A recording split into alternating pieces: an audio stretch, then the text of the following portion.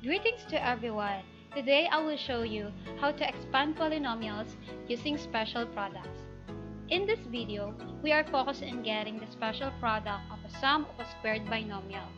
And the process is we multiply binomials using distributive property, and the duplication depends on the exponent of the binomial.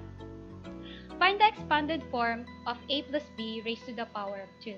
Since the given binomial has the exponent of 2, you have to multiply the binomial by itself twice.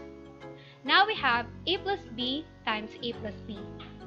The first process that we need to do is to multiply the first terms, which is a times a is equal to a squared. And then multiply the outer terms, which is a times b is equal to positive ab. Multiply the inner terms, which is b times a is equal to positive ab, and multiply the last terms, which is b times b is equal to positive b squared. Don't forget to combine the like terms, which is ab plus ab is equal to 2ab. And now we have a squared plus 2ab plus b squared. Let's practice. Find the expanded form of x plus 5 raised to the power of 2. Use the product of the sum of the squared binomial, which is a squared plus 2ab plus b squared. Don't forget to get the values of a and b, which is a is equal to x and b is equal to 5. Substitute to the product of the sum of the squared binomial. Now we have x squared plus 2 times x times 5 plus 5 raised to the power of 2. Simplify, and now we have the answer, x squared plus 10x plus 25.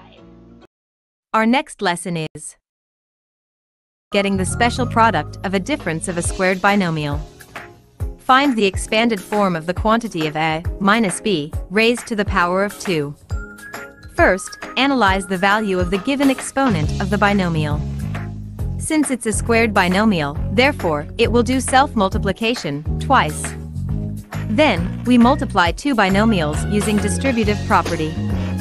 Multiply first terms, which is a times a is equal to a squared. Multiply the outer terms, which we have a times negative b is equal to negative ab. Multiply the inner terms, negative b times a is equal to negative ab. Finally, multiply the last terms. Negative b times negative b is equal to positive b squared. Combine like terms. Now we have a squared minus 2ab plus b squared. Let's try this one. Find the expanded form of the quantity of x minus 5 raised to the power of 2.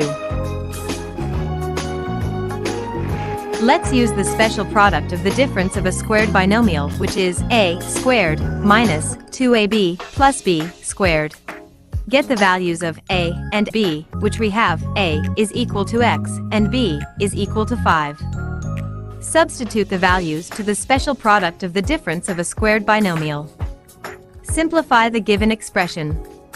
Now we have x squared minus 10x plus 25.